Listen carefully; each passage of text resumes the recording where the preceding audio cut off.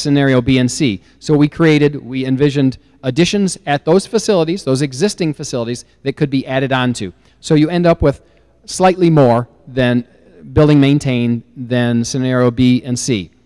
What's really noticeable, however, is that your life cycle costs are dramatically higher, $632 million over 30 years, compared to the existing scenario, which was 438, and the others, which were around 480 million. That's another 150 million higher. And the reason for that should be easy to understand. You are adding costs everywhere. You are adding additional costs, but you are seeing zero operational efficiencies. You are not saving anything from a reduction in buildings maintained, from energy served, or for staff. So you're simply adding to the equation. And so this turns out to be, by far, the most expensive of all the options to be considered. The average educational adequacy doesn't reach the scores of scenario B and C. It doesn't reach into the satisfactory range because you are still using those facilities that pose the greatest challenges to you currently. So your cost-benefit ratio is actually the worst of all of the scenarios that were envisioned.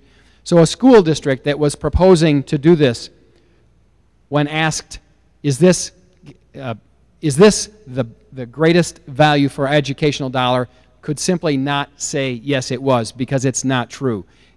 You have much less gain and much higher cost. So we set that aside. Final comparison is between scenarios A, B, and C. A is the existing scenario. Again, 23 facilities, 20 in scenarios B and C. There is slightly more building area maintained in scenarios B and C. The life cycle costs are slightly higher in B and C. The average educational adequacy is in the satisfactory range with B and C, and the cost-benefit ratio is quite a bit higher. And so to summarize, scenarios B and C, whether you prefer a three-phase or a four-phase, both provide these types of advantages. They meet our requirements for educational excellence. They create 21st century learning environments. Spaces, we mean by that, spaces designed to support modern educational programs. They are spaces which provide equitable learning environments across the district. That's incredibly important. In high-performance educational environments, meaning environments that have those sorts of attributes that support the way students learn, proper humidity, proper temperature, daylight, those sorts of things, with lower student-teacher ratios.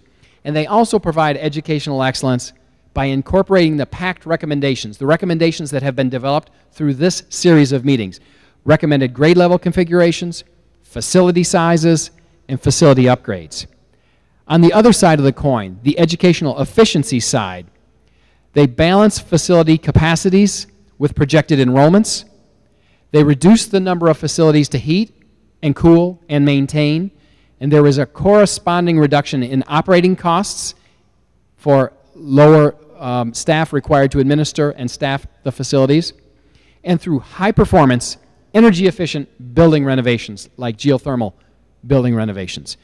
So to conclude, they provide a great cost-benefit ratio for a cost over 30 years, which is only slightly higher than doing nothing. Scenarios B and C can secure the educational future for the school district, which we believe is a great value for the citizens of the St. Joseph community. With that, we will turn the presentation over to Todd Gafoy of Piper Jaffray, who will then talk about possible funding scenarios associated. Oh, did I jump out of turn? All right. All right. As you can see, much information has been presented, and you'll have an opportunity to respond to that this evening in one of your work studies. The very first task will be you to give us any information and input that you have in regards to the facility master plan. And so we definitely need, when we begin that process, that you're working at least groups of 4. I don't need that. I can do a lot of playground voice. Right. What we'll do is, we definitely want you at least groups of 4. You have to be each one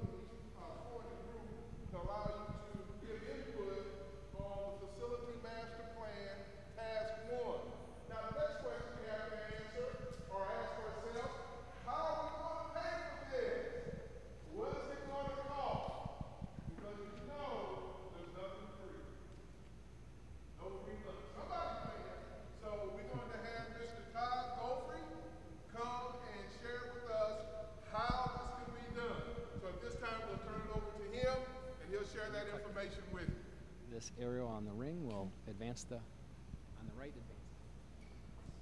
For somebody that talks with their hands, now I've got both hands full, so I'm not sure what I'm going to do. Last month, you may remember that we talked about the different options that a school district has to finance capital improvement projects. We kind of walked through what the legal debt capacity was. We had kind of a hypothetical example of what a tax increase might look like. And then I think finally we finished up with a little bit of information about bond ratings. Last month, what we prepared really had no connection to any of the information that you've seen. It was just simply based on hypothetical information.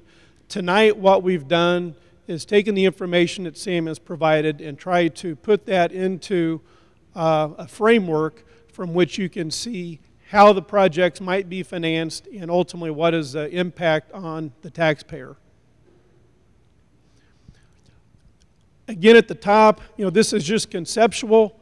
We're just trying to bring some focus into what the dollar amounts might be, what the ultimate impact is going to be on the taxpayer, and how the different phases come into play.